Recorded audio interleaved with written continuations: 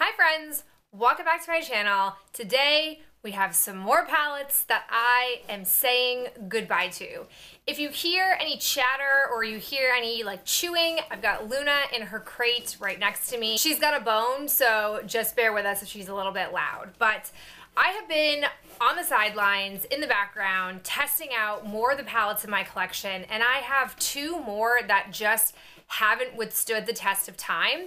And I've got to admit that right now I've not yet, as of 2019, found a palette in my collection that I've tested that I have been like over the moon in love with. Not every single palette has been decluttered, but not all of them are making the list. I've been very cutthroat. So let's talk about the first palette that I have from Too Faced, and that is the Everything Nice palette. This was out in, according to the back of the box, 2014. So this puppy is officially 5 years old. Backstory for a second. But this was one of the first introductions to Christmas collections that I really knew about. I did not know that companies came out with like whole Christmas like collaborations and sets and kits and specialty limited edition items. So post-Christmas, this was still hanging around, and I couldn't believe why it would be. This was before I was watching like anything but mostly just unboxing videos. I wasn't watching a lot of in-depth reviews. So I feel like had I watched some of those, I maybe wouldn't have bought this. You basically have a book, and on the one side you have all of these eyeshadows. You have like some mattes, mostly shimmers, and like metallic-y type shades. And then down here you had a little book of what to do with some of these looks. You had a face brush, you have two shadow brushes, you've got essentially two blushes, a highlight, and then you have a bronzer. So I bought this palette because I thought it would be really fun to have these different colors. It would be fun to have some face products. Like, I was super jazzed about it. And I used it pretty consistently when I first got it, but I pretty much found it to be relatively overwhelming. And so then I eventually just like put it back in my collection. I considered panning this for, I think it was 2018. One of the things I had thought about panning, and then in the end I decided not to, and I put it back. So I pulled it out because I really wanted to be focusing a lot on my bigger palettes that take up a lot more space, because if I don't like them, I want them gone, and if I do like them, I think I want to make it a priority to use more of them first because they are more space consuming. So I started working with this, and I was just finding that most of these shades were really dry. Like, they were dry and flaky, and it was hard to pack like color on the lid. You know, for example, Mauvulous, which is probably like a perfect type of lid color for me, I just like couldn't quite build it up for it to have impact, and I was just like doing layer and layer and layer, and it just felt like too much work.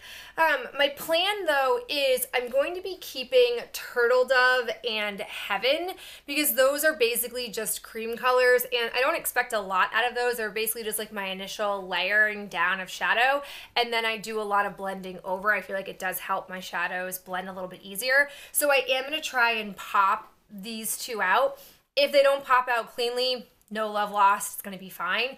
But I just felt like for how big this palette is, for how frequently I was pulling it out, I just didn't feel like the performance of it justified keeping it. And then when I spent time down here at this half of the palette, like for example, Chocolate Soleil is too dark for me. They do have, I think, a lighter version of it, but like I don't need any more bronzers, especially one that's not my shade. These three products here are super like glittery shimmery, and that is just not my jam. And so I figured like there's no sense in trying to pop these out and test them and play with them more because they're just not as great as the current face powders that I have in my current collection. And then these brushes never really did a whole lot for me. I don't feel like they're my style of how I prefer to apply product. So all in all, I mean, the only thing I can say is that at least I didn't pay full price for this, because this is a lot of product that I'm saying goodbye to, and I didn't get much use out of my money, but it does feel good to be getting rid of something bulky like this from my collection. So I'm curious to know your thoughts on this. Like, were you guys ever intrigued by this? I have since, just as a small roundup side tangent, I have since found that I feel like Too Faced Christmas collections aren't really that good of quality. And ever since this one, I've watched a lot of reviews on Too Faced Christmas stuff, and I've never heard great things. So I've never pursued a Christmas palette or collection since then. The second palette that I'm decluttering for this video, I have gone back and forth about since January. And I just finally this morning was looking at it and thought, you gotta let it go, Victoria. You just gotta let this go. It shouldn't be this much of a procedure to decide if you like a palette or not. And that is the Naked 3. I am flabbergasted that I am saying goodbye to this because the first ever Pan That palette that I did was a Maybelline palette that was basically the dupe of this. But I always felt like I just preferred the color tones in there, and I don't know why, because this is the original, not the Maybelline one. But here's what this is. When I first saw this palette come out, I was like, yes, this is so lovely for my skin tone. Like, this is right up my alley. I'm gonna get so much use out of this. And I would watch so many tutorials on YouTube that I would try to recreate on my eyes, and I never felt like they looked as beautiful as the people on the YouTube videos. And then I had a sorority sister who literally like panned this. It was like the only palette she owned. She loved it. I always loved her eyeshadow, and it was from this palette. So I kept going back and being like, why can't I get those looks? Like, why can't I seem to love the effect of this on me?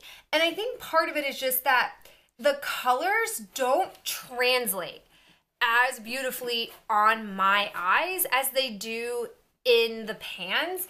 Like, for example, Dust, I love this color, but this color is basically just an inner lid color, and that's not how I apply shadow. I do not painstakingly put any kind of color on my inner tear duct because I always rub in there. It's just how I know that about myself, and so I never bother putting any shadow there. But as a lid color, this is atrocious. Like, you dig and you dig and you dig and you put some on. It doesn't really like build up to any kind of color. Like, it's just not designed for that. And then I go to a color like Burnout, and Burnout looks really similar to Dust, maybe a hair darker, and it's just like too dark. Like, for me, it just doesn't look super great as a all over the lid kind of color. And so I'm tired. I'm tired of fussing with this.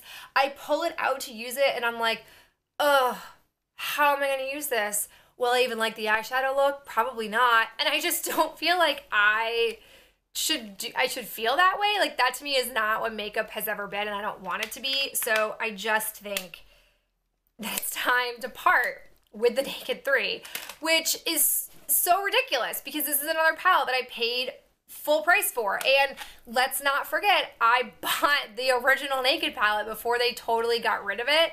And now I'm really wondering if that was as stupid as I thought it was going to be to do, because I'm decluttering other Naked palettes that I was always drawn to. And prior to the big clearancing out and the whole like we're swearing off this palette from Urban Decay, like I bought into all of that, I was never as drawn to the Naked palette. So now I'm really curious if I'm gonna end up decluttering that. I haven't used it. I'll be straight with you guys, I haven't used it. I was trying to look more at my older palettes before I dug into that one and made a decision about it, and I just haven't gotten around to it. So another one bites the dust. You know, I have mixed feelings about the whole decluttering process. On the one hand, I'm like, I get it. Don't waste your time or don't make yourself miserable panning things that you don't like. And on the other hand, I'm like, get your money's worth out of things. So I definitely fall in the middle with my feelings. But I think in the end, when it comes to eyeshadow, I just don't have enough eyes to put all the shadow on. So I have to be really honest with myself. And if I'm being honest, these two palettes just don't make the cut. And for that reason, they're out of here. So I'm curious to know your thoughts on this. If you were surprised to see me declutter either of these, or your thoughts about the palettes in general. But I'll talk to you guys in the next video real soon. Bye.